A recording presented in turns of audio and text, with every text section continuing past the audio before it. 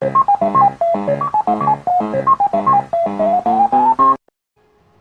folks, welcome back to the Gen X Gamer. I am Karok Alvaron and today we are in Elder Scrolls Online. Today I have a unique video for you, not one that I normally do on the channel. This is a build video for the Elder Scrolls Online for a Nightblade Bowmaster slash Executioner slash Ganker. This is my Nightblade that I play in Elder Scrolls PvP, and I exclusively use a bow on this character. No melee at all. So what we're going to do here is I'm going to go in depth on the character build. Show you the sets, show you the skills, explain the passives, the whole 9 yards, give you everything. In the description below, I'm going to link to 3 or 4 live streams that I've done on YouTube that show me playing this build. So you'll be able to see it in action if that's what you want to see. There's plenty of footage in there and I show everything. So, hopefully that'll give you a really good picture of what I'm doing here. So before I get going, let me say thank you. Thank you for taking your time to watch my content. I really appreciate it. Please remember to like, subscribe, share. All that stuff really helps the channel out, and I appreciate the support.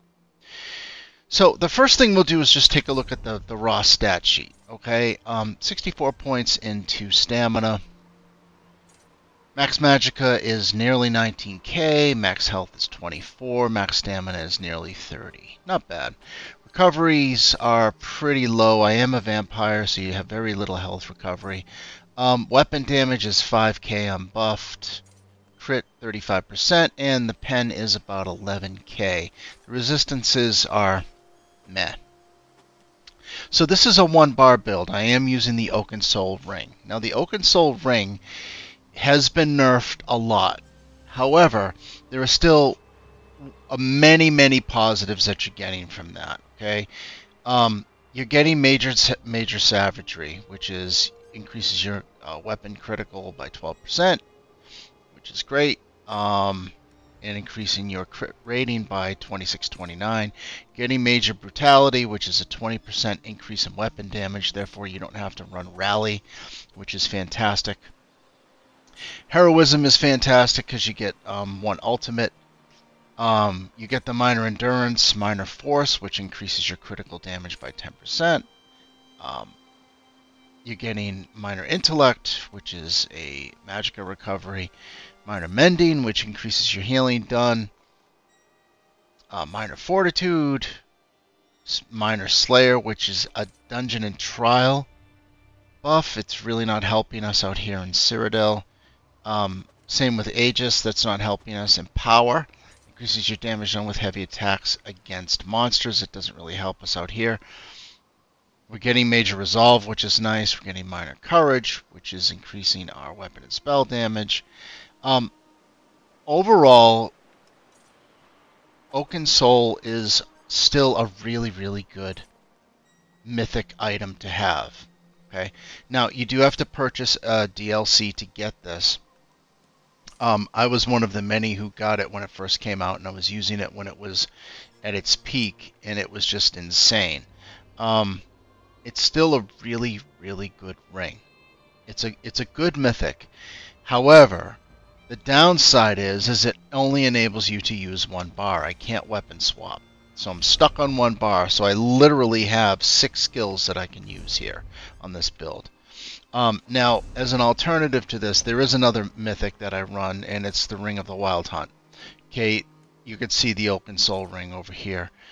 Ring of the Wild Hunt is phenomenal for the speed, but Oaken Soul is just, there's so many buffs to Oaken Soul.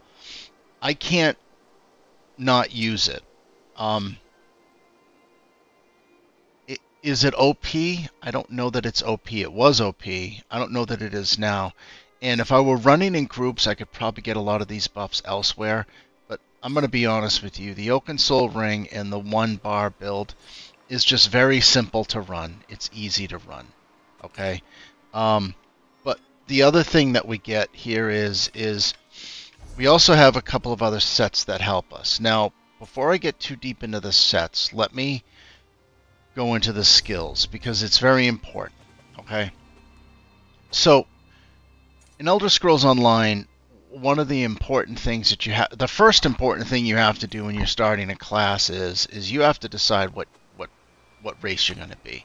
For a Nightblade right now at this time, it's Khajiit is probably the best in slot. Now, some people may say Wood Elf, okay, but Khajiit just has Feline Ambush, and Feline Ambush is increase your critical damage and critical healing by 12%.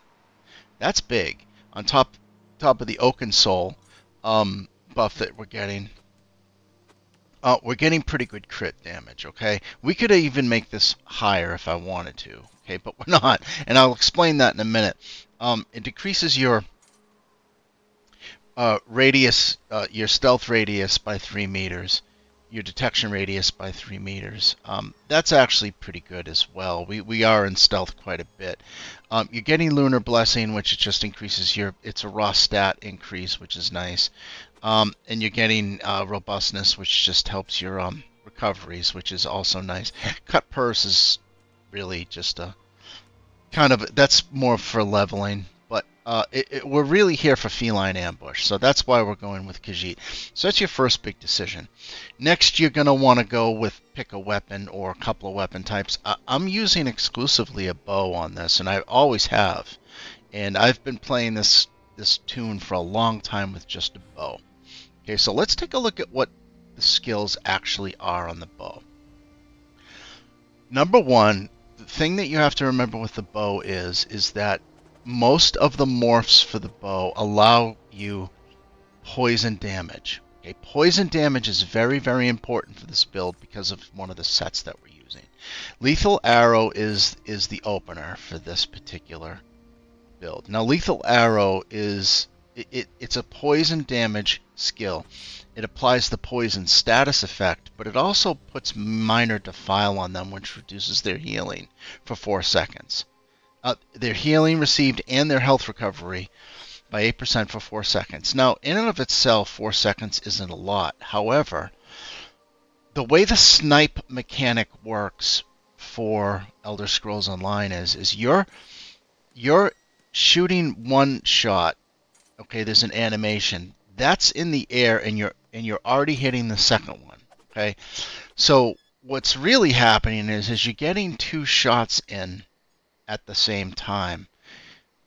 Well, let me rephrase that. You're getting 2 shots in before the first one has hit.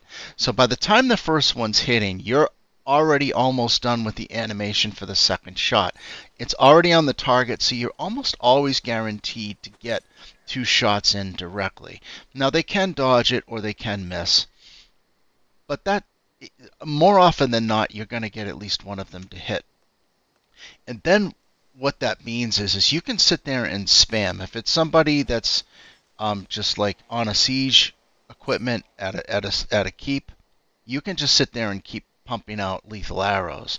If it's somebody riding by and they're on the horse, you can usually get 3 of them off by the time they recover from being dismounted. So lethal arrow is the bread and butter of this particular build.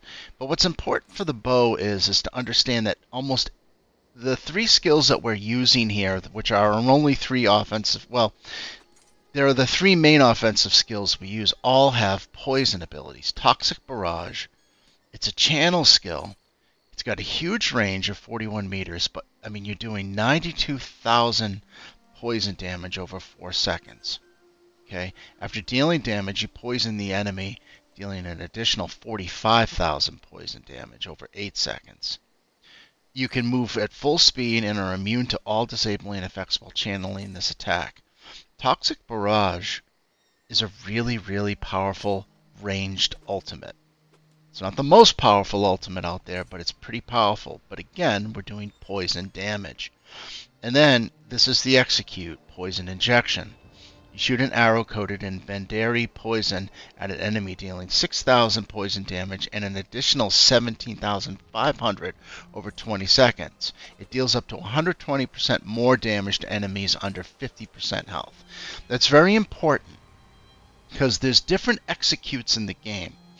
And the executes increase in damage based on how much health your opponent has lost, right? This one's actually a fairly high threshold. A 20% damage increase under 50% health. Remember, you're getting those 2 snipes off. Oftentimes, if you've got somebody who's under 30k health, those 2 snipes are going to drop them by 15 to 20k. Then you can start spamming this poison injection, and it's going to be doing 6,000 poison damage initially. It's going to be doing about a 7k hit, depending on the mitigations of your opponent. But you can sometimes get an instant kill on this as well. It can crit, and if it crits and you're getting the 20% damage increase on the 6k, I've seen a couple of these. They're up around 9-10k, which is really, really nice on a crit. And it's putting another poison dot on them. And after lethal arrow, you've also got minor defile on them often, where their health recovery and their healing is reduced. So it's a really potent hit here. Okay. Now, the nice part about bow is bow gives you something that a lot of the others don't give you. A lot of the other weapons don't give you. It gives you hasty retreat. Now, hasty retreat grants you major expedition for 4 seconds after you use a roll dodge. Okay, that's actually really, really good skill for a bowman, because you're hitting at range. If it doesn't work out, if the person's able to dodge it, or it's a real heavy tank and they absorb the damage and are coming in at you, you can roll dodge, and then boom, you've got major expedition for 4 seconds, which increases your speed. That's a really big advantage for the bow, and particularly when you're fighting at range. This gives you the ability to reposition yourself pretty quickly. Hawkeye is nice, dealing damage with light or heavy attack, increases the damage of your bow abilities by 5% for 5 seconds, stacking up to 5 times. This really becomes prevalent when you're in a keep situation and you're defending. You hear a lot of people in Elder Scrolls Online and Cyrodiil saying, light attack bow-tards from the roof. Okay? They get pissed at that. But what a lot of them don't realize is that those light attacks are stacking Hawkeye. That's an additional 5% damage. You can get up to 25% increase in damage. I've done this myself, multiple light attacks, just spamming that on a group of people that are on a siege engine at the front of a keep.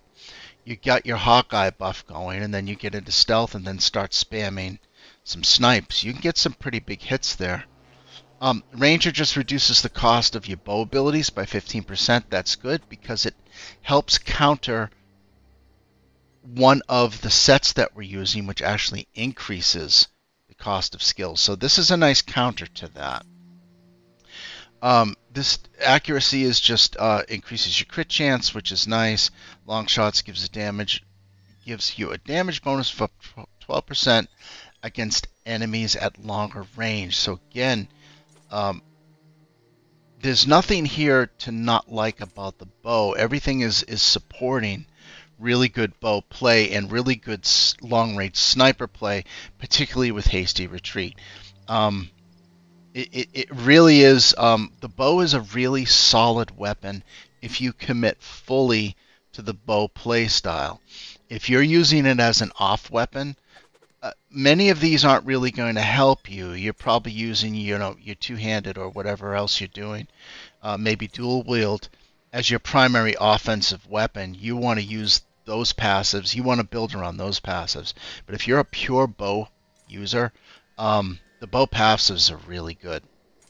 So we've established what race we want to be. We've established why we're using the bow.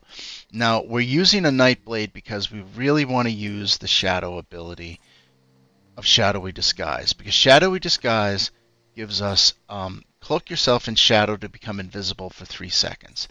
Now, let's just digest that sentence now for a minute. That sentence alone is what enables a Nightblade to get in and out of trouble. That's your main escape. That's your main defensive play. Okay, your next direct damage attack, used within 3 seconds will always be a critical strike. So what you're doing is you're using shadowy disguise, you're coming out of stealth, you're shooting a lethal arrow, you're putting minor so it's going to crit automatically. You're gonna get the minor defile on them, and then your second lethal arrow is already released, and then you're gonna start hitting them with poison injections. It's a really potent punch. Okay, now the passives for Shadow are also very important. Okay, now most of these are you're going to get these as a Nightblade regardless of what you run. Okay, but what we really want is the Shadow Barrier. Casting a Shadow ability grants you major resolve for 6 seconds. Now this is for people that aren't using Oaken Soul. Okay, Oaken Soul already gives you this, but if you don't have Oaken Soul, you're using Shadow Barrier.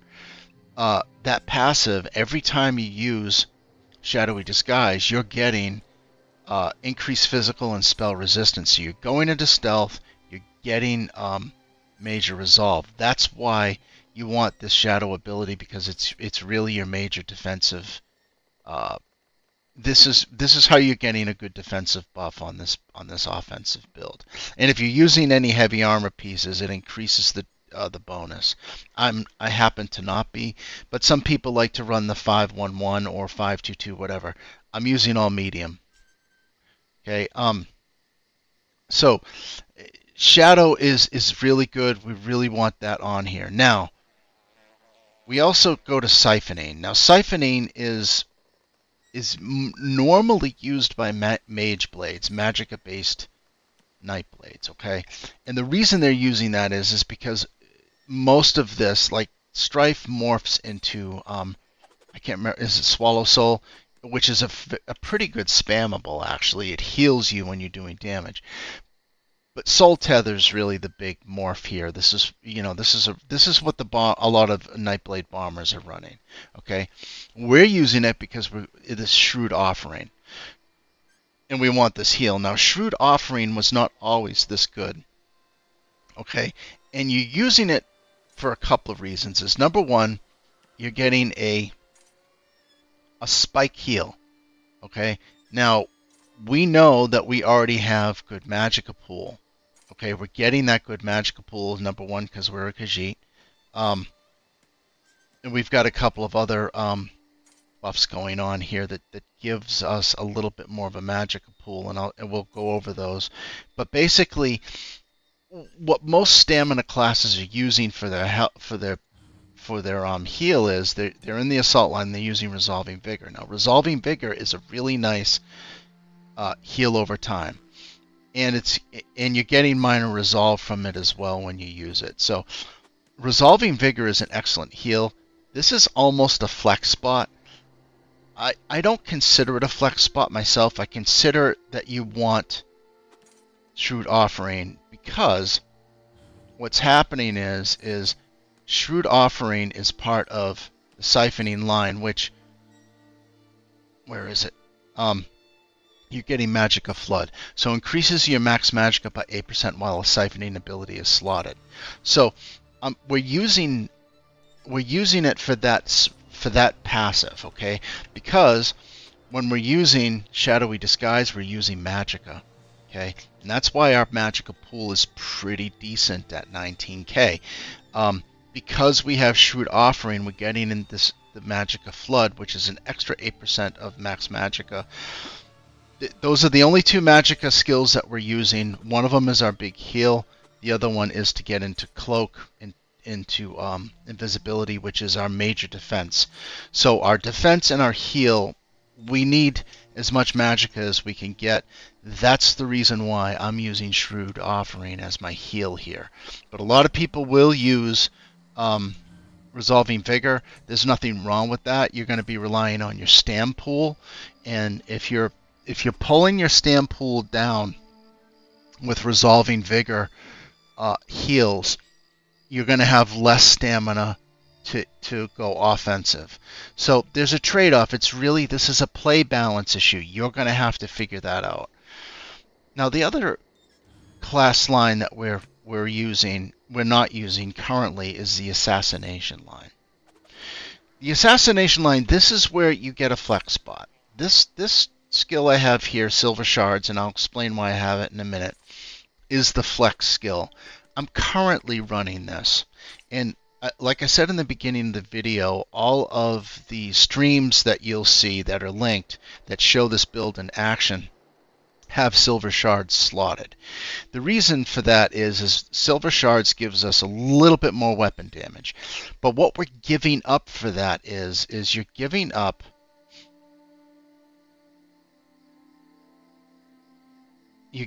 pressure points. Okay, increases your weapon and spell critical ratings by 438 for each assassination ability. So you're giving up a little bit of crit. Okay, you're also giving up hemorrhage. With an assassination ability slotted, increases your critical damage by 10%. This one is tricky, and there is no wrong answer here. This is again a flex spot. But remember, when we're using Shadowy Disguise, we're guaranteed a critical strike. So logically, you'd say, well, Carol, why wouldn't I want hemorrhage? Because I know I'm going to get a critical strike every time. I want that increased critical damage by 10%. You do. So unless you're building for weapon damage, which is what I did with this build. Now, you can drop Silver Shards, and you're going to want to drop in either Relentless Focus or Piercing Mark. Now, Piercing Mark is pretty good because what it's going to do is it's going to put a major breach on your opponent, which is going to reduce their resistances. That's good, and it's a minute, unless they cleanse. But again, you're going to need Magicka for that. Okay, so keep that in mind as well. Or you're going to want Relentless Focus, which is stamina. But it's a buff on you for a minute and increases your weapon and spell damage by 60 with every light or heavy attack stacking up to 5 times. So you can get another 300 weapon damage with that if you're landing light and heavy attacks. But it also gives you Spectral Bow, which is a nice little offensive tool. The thing with it is what I found with playing with this is I'm getting most of my kills off the snipe spam and then following up with a poison injection. This allows me to be pretty fluid, and I can weave in light attacks as I need them. I don't need them a whole lot. What I really need is to get people down low in health so they're reacting on defense. But Relentless Focus or Piercing Mark, those are the two ones that you probably want to go with on this flex spot if you're going to avail yourself of the assassination line. Again, it's hard to give up hemorrhage. You're giving up pretty good damage here. But again, we're slotting Silver Shards because... Where is it? Oh, no, it's not that one. It is Fighter Guild. Because we're getting a 3% increase in spell and weapon damage. Okay? That's why I'm putting this. Because what I want to do is I want to build weapon damage. Because, as I'll show you in the sets in a minute, we're getting up close to 7k weapon damage on this. Okay? So, number one, here's buffed. Here's unbuffed. Okay? I'm going to show you something real quick. You go into stealth, then you come out of stealth. You see how I just popped up to 5,400 spell and weapon damage? Okay, it's going to drop in a minute. So 5,007 stealth, pop out. Okay, that's unbuffed as well, and that is coming from the vampire. That's because I'm a vampire. So you've got Strike from the Shadows. While you're at Vampire Stage 2 or higher, when you leave Sneak, Invisibility, or Misform, your weapon and spell damage is increased by 300. So again, every time we're using Shadowy Disguise, we come out of it, we're going up on that weapon damage and spell damage. So right now we're at 5418, okay? Now to the sets, and this is where things get crazy. So you're already at 5,400. We're just going to round it, and we'll round down so we can be conservative. Okay? Now the sets. I'm using a couple of sets here. The first one, we know Oaken Soul. We've already gone over that. Okay? It's all infused weapon enchantments with, you know, weapon and spell damage on there. So we're getting that maxed out on all of them. The first main set that we're using is called Red Fury Eagle's Fury. This is a very underrated set, and a lot of people don't use this. There's nothing bad about this set except for the weapon skill ability increases the cost of your weapon skills by 5%. All of that last part of it is problematic unless you're using a bow, because as we saw on the bow passives, it's actually reducing your skills with the bow. We're using exclusively a bow, so those two kind of cancel each other out. Okay, but we're getting 124 weapon damage, 634 crit chance, 124 weapon damage, and adds 450 weapon and spell damage to your weapon skill abilities. Period. So again, our three offensive skills are weapon skill abilities in the bow line. So each one of these is coming off with the 5400 plus another 450. We're up to what? Well, let's round it off. What are we, 5900? That's fine. That's great. Okay, we are using double dot poisons here, so we're at 5900 with just this. Okay, I haven't golded it out yet, but I believe if I did, I think it gets up to 470. I'm not sure. Okay, so let's say we're rounded up at like 5900 there. Okay, but then we've got Swamp Raider. Now, Swamp Raider is a great set. You can find it, I can't remember. It's where the Argonians are. I can't remember the name of it. Murkmire, I can't remember. But this thing, again, crit chance, max stamina, weapon and spell damage. It adds 600 weapon and spell damage to your poison and disease abilities. Okay, it's very important because all of our skills are poison based. Okay, so each one of our offensive skills are poison based. Now, again, if you go with, like we said, we were talking about assassination. If you go with a relentless focus and you get the 5 light attacks, you get Assassin Scourge, which does disease damage. That is also buffed by Swamp Raiders. Okay, so Swamp Raiders is a kind of a must-have set for this build. Okay, and then we've got one monster set that just increases weapon and spell damage, Molag Kina. Drop whatever you want in there. The nice part about Red Eagle's Fury is it's crafted. Okay, you can craft that, which is nice. Okay, so you've got a nice craftable set. Swamp Raiders you can go get. That's part of. I don't think that's part of DLC. You can just go grind that out. So you've really got a couple of sets here that are fairly easy to get, that are going to get you up around 6,500 to 7K. It really depends on if you've captured a keep, you get a buff for that. That increases your weapon damage. If you've it depends on what scrolls your alliance has. So you can get up around between 6,500 and 7K weapon damage on this build that apply exclusively to the shots that you're taking from the bow. This build hits hard. Now, Snipe has gotten a lot of nerfs over the years, but I'm still getting 8 to 10K hits with this thing. Okay, I was getting huge hits before with the same build. I've been playing this build with these sets now for a long time. Now, before Oaken Soul came out, I had a head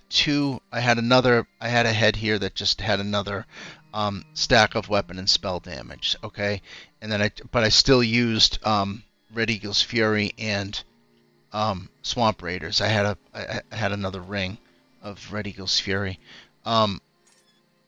It's not overpowered, but it's going to give you enough to move around to do a really, really good damage. Now, the problem here is you are going to be squishy. You are a vampire, so you got to stay out of siege because you will burn and die. But if you see anybody under 25k health or under like 26, 27k health, you can usually two-shot or three-shot them pretty easily, and it's not going to be a problem for you to get 2 shots, 3 shots into them with this build because you can move around pretty good. You can get into stealth pretty good. Overall, it's a pretty solid bow build. There are definitely better Night Blades out there. There are better builds out there, but for a bow build, this one's actually pretty solid. Now, I've tested a whole bunch of other sets. I've tested Marksman, I've tested Archer's Mind, where you just, it's all crit. I've even got Leviathan to increase the crit. I've tried Plague Break, which actually is pretty good too. You name it, I've tried it. I've tried having Slime Craw on. I've tried Spriggans. I've tried Tritonborn. You name it, I've tried it, and this one is the most consistent performer. I'm constantly getting really good weapon damage. I'm getting really good hits on this as well. The CP, it's really, green is green. You can figure out what you want there. I mean, Deadly Aim increases your damage done with single target attacks by 3%. Everything that we're doing is single target here. There's no AoE. Master at Arms increases your damage done with direct damage attacks by 3%. Everything we're doing is pretty much direct damage. Increases offensive penetration. We are trying to build for penetration. That's the secondary stat. We do have the Lover Mundus, and we have all divines on our armor, so we can maximize penetration, which I think we're up around 12k, which is decent. It's not great, but we're doing what we can. And then Wrathful Strikes grants 41 weapon and spell damage to your damaging abilities per stage. That's for getting an additional 200 weapon and spell damage. There. The whole point of Blue Line for me is to increase the damage of each particular shot.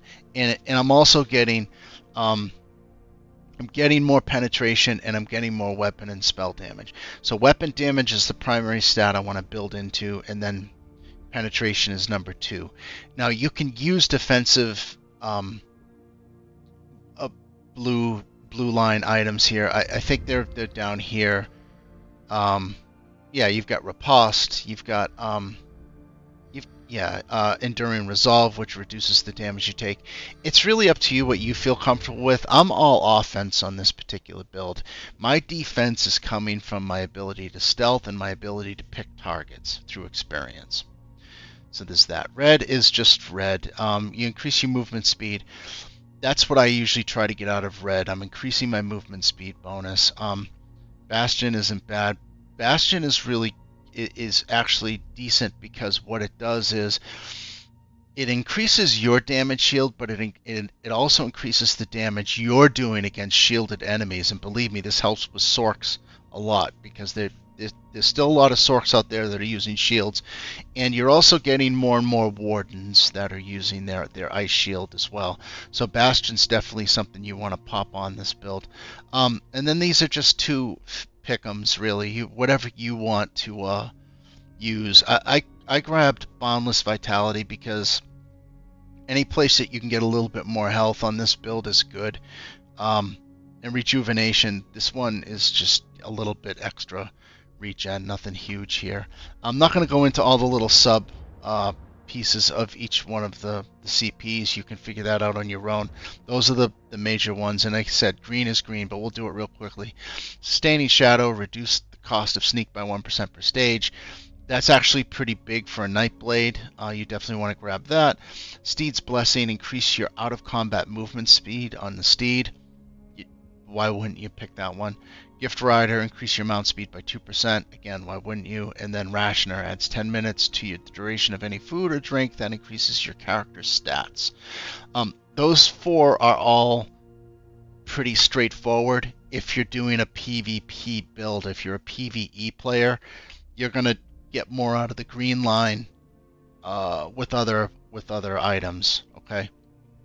But this is all just pure PvP, and those are the there's nothing better than that, than these 4 for the PvP.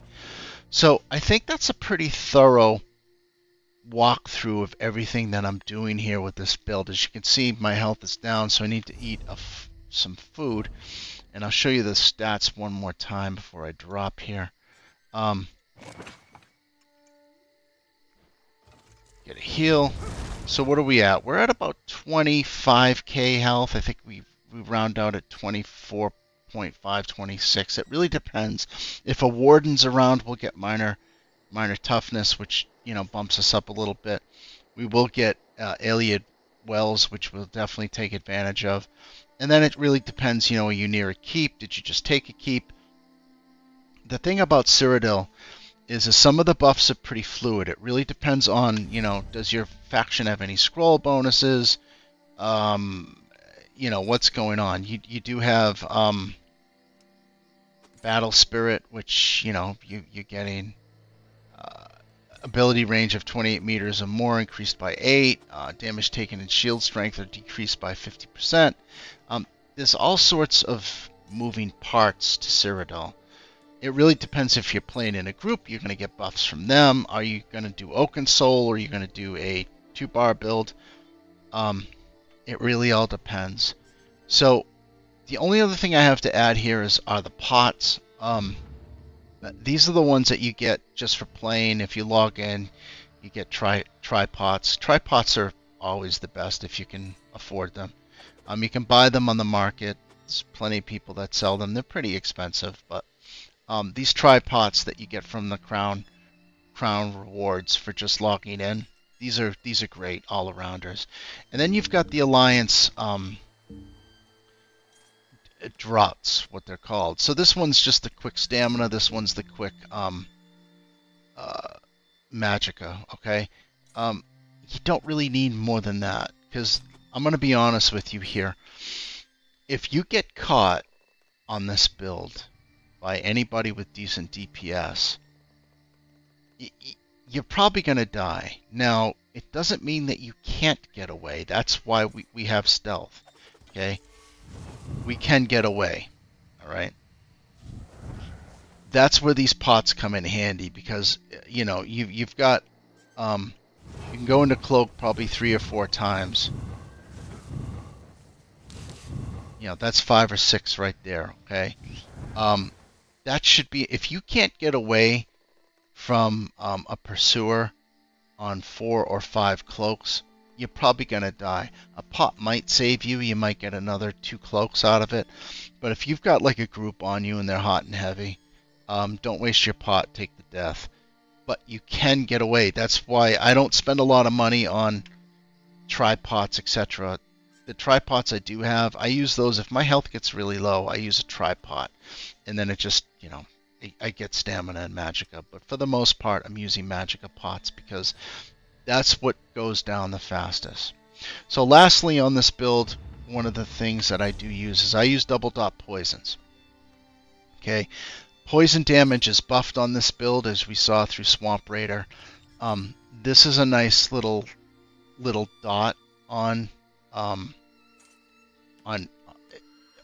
basically everybody, and it spawns from your weapon abilities, which again, we're using almost all weapon abilities for offensive attacks on this build. So you definitely, why wouldn't you want that? Now it is suppressing. Let's actually look at that a little bit more. So it is suppressing the weapon damage enchantment. Now what that means is I am giving up weapon damage for this. So if I took that off, I could actually buff. I could get this probably closer to 7k weapon damage.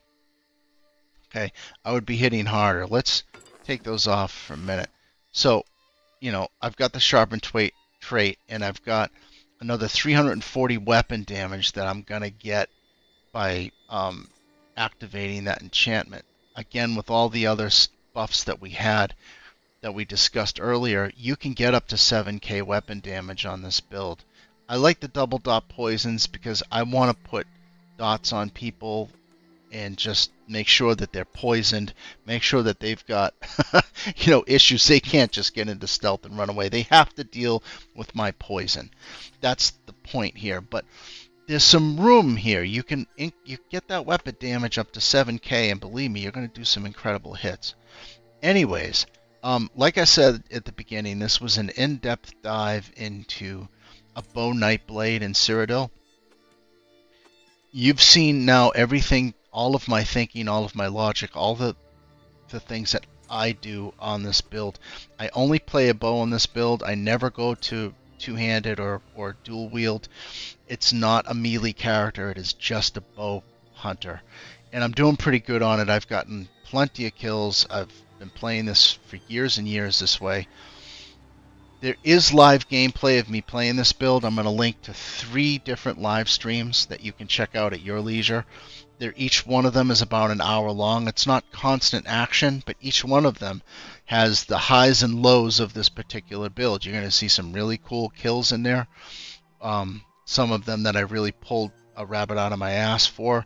And then you're going to see some times where I get run over and die. But there is footage of me playing this build, so it's not just some guy throwing out a build and just saying, hey, this is what I do, and you never get to see him play it. It's there if you want to see it. Anyways, let me say thank you for taking your time to watch my content. If you got this far, I really appreciate it, because I know this was a long video and I covered a lot of stuff, but I wanted to give you a really deep dive into the build of this Nightblade. I know a lot of content creators for ESO, they give you a really short version of the builds, which is cool. I know some people want that, but I think it's good when you take your time and explain the reasoning and the logic for the choices that you make. You might make different choices, and that's cool. And if you do, let me know in the comments below. Anyways, thanks for taking your time to watch my content. I really appreciate it, and I'll talk to you again soon.